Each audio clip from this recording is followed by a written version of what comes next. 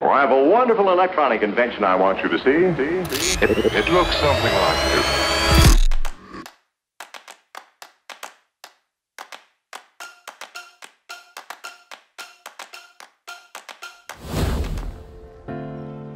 Welcome to another video, and in this video we're looking at the MP3 mini extension pole and tripod from Mojosktch. In the box you get the handle, a thumb screw and another attachment for a 1/4 inch threaded device. Out of the box the three parts look just like this, and when assembled together in a very simple manner they look pretty much like this.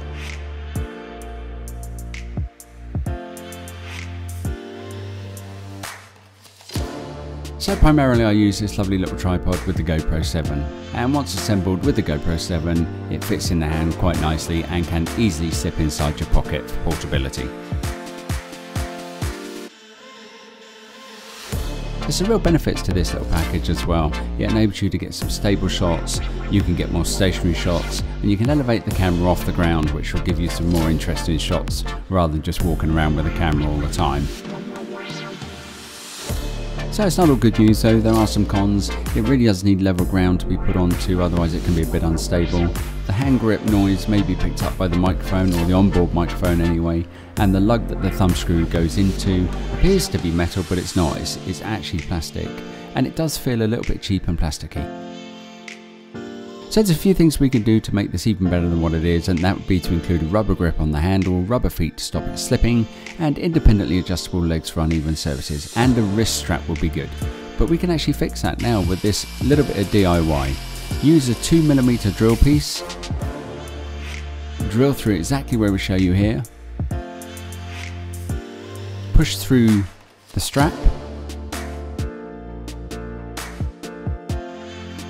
and then once through, thread it through itself,